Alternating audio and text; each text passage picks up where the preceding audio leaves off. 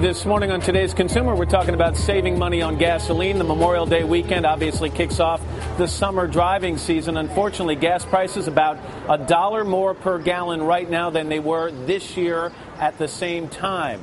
Kevin Tibbles conducted a small experiment to see if making some little changes in the way you drive could save you big money. When I get behind the wheel, I'll admit sometimes I'm an angel, and sometimes I'm not. Go on, go past me. Go on, do it. But it turns out some of my bad habits are costing me money. So to see just how much I was wasting, I challenged myself to a little competition.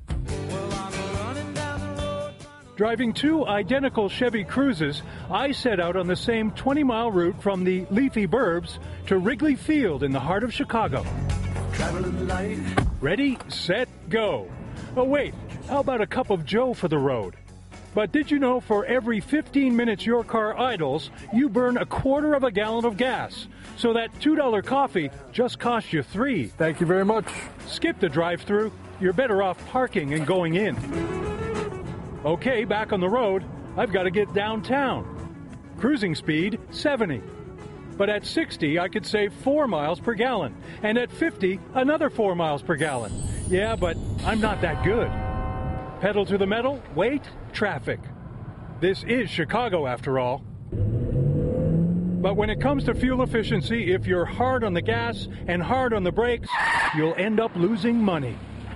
Did I mention the junk in my trunk? Yeah, that one. If you use your trunk as a storage unit, you're wasting gas. For every 100 pounds of excess weight, you reduce your fuel efficiency by 2%. I'm cruising now and showing my support for the home team.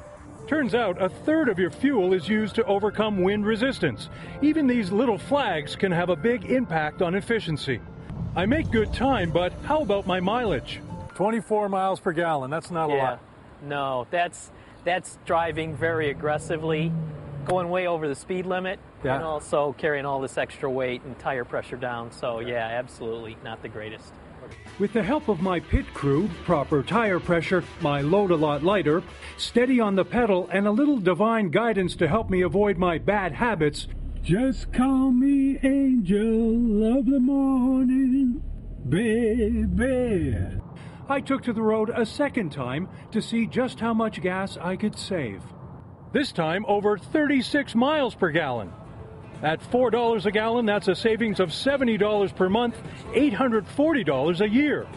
That'll get me 3 prime seats at Wrigley. For today, Kevin Tibbles, NBC News, Chicago.